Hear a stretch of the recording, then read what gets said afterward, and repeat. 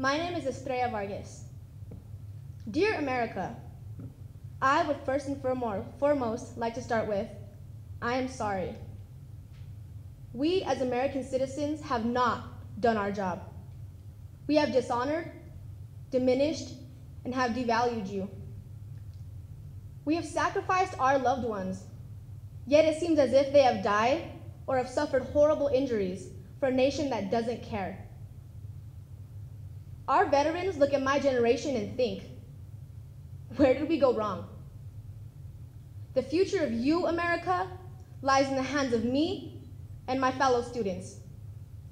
If we do not stand up and accept our responsibilities as American citizens, we will be in for a huge slap of reality.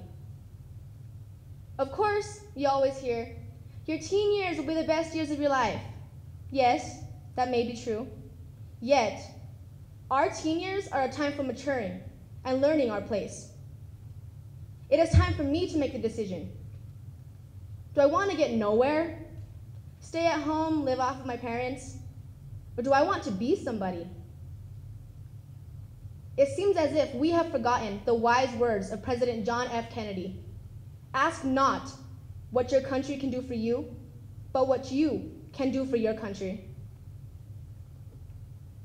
In modern day classrooms, the teacher will, for example, bring up a national crisis. And the responses from the students will be things such as, no one cares, or no one wants to hear this. Well, America, I care. And I want to make you a better place for my baby brothers and for my children. I'm willing to stand up and make a change for both myself and for my country. America, your students are ranked among some of the lowest in relation to education in the world. As students today, we are quick to pick up a calculator instead of a pencil and paper. If you were to walk down the street 20 years ago, you would see kids outside, playing basketball or riding bikes. Nowadays, if you were to walk down the street, the question would hit you. Where are the children? The young people? Well, they're inside, on their iPhones and on their PlayStations. As a young person, I never want to do more work than I have to, but that is the problem. Instead of standing up and taking initiative, we are inside, wasting our lives in front of a screen. One of the major results of this is that the real national unemployment rate is approaching 14%. My generation has had everything handed to them for so long that we do not understand or know what real work is. And the leaders of our nation need to show us what hard work and dedication can do for such a strong country. But have they? As you know, America, the leaders of our country will fight to the point where they will shut down the government because neither party is willing to compromise or actually govern. As a student, I look up to the leaders of our country. But if that is the kind of example they're going to set for us as a younger generation, they need an even bigger reality check than we do.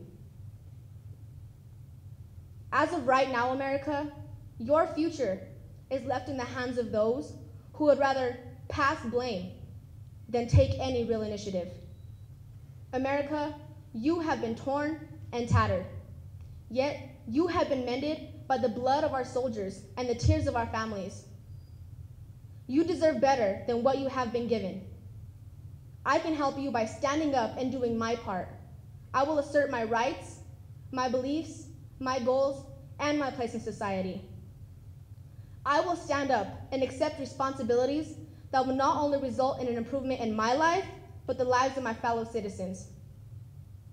America, I challenge you to do the same. Put away the iPhones and the PlayStations, and put away the excuses. America, you are my home. And I believe we can again become the exceptional country we once were. America, I am ready to help.